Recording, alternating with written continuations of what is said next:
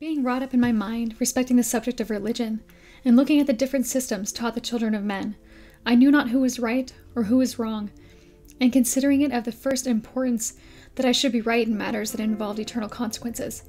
Being thus perplexed in mind, I retired to the silent grove and bowed down before the Lord, under a realizing sense that He said, if the Bible were true, "Ask and you shall receive, knock and it shall be opened, seek and you shall find."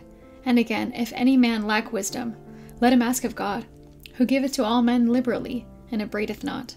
Information was what I most desired at this time, and with a fixed determination to obtain it, I called upon the Lord for the first time, in the place above stated, or in other words, I made a fruitless attempt to pray. My tongue seemed to be swollen in my mouth, so that I could not utter.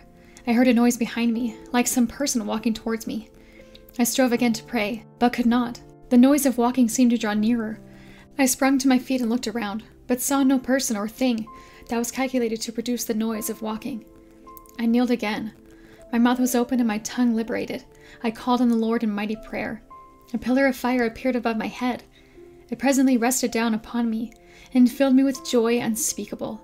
A personage appeared in the midst of this pillar of flame, which was spread all around, and yet nothing consumed. Another personage soon appeared, like unto the first.